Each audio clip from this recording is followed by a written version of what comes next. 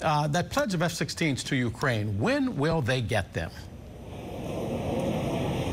So, Del, those F-16s are going to be heading to Ukraine right now. That's according to President Biden, who made that announcement this morning. This is a major step for Ukraine in bolstering its air defenses. It's something they've been seeking here at the summit. They have been asking for that, obviously, after these multiple air attacks by Russia. We saw the one that happened at the hospital this week. Now, these F-16s at this point are U.S. built. They're being transferred to Ukraine from Denmark and the Netherlands, and that's going to really help Ukraine shore up its air defenses.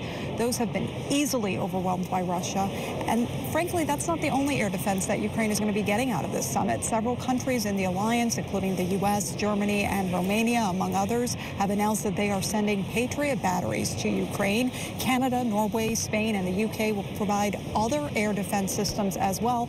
But it's the F-16s that could really be a game changer for Ukraine. Here's what U.S. Secretary of State Antony Blinken had to say about the timing of those F-16s.